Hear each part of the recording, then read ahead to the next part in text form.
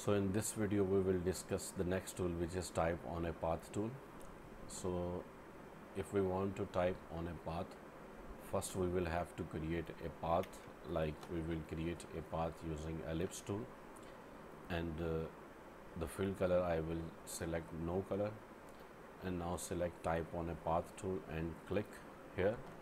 Now you can write here like learn Adobe Illustrator CC 2019 with Umar Butt at YouTube.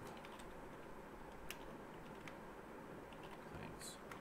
So you can also reduce the size. See,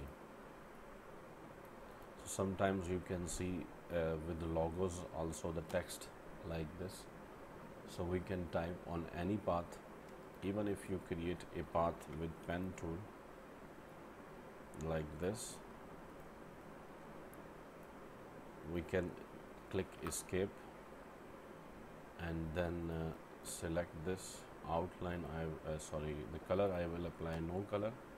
Now select type on a path and you can write here learn Adobe Illustrator CC 2019 with Umar Butt. So we can see like how easily we can type on a path, and we can also, if you want, you can rotate the path. So thank you very much for watching this video.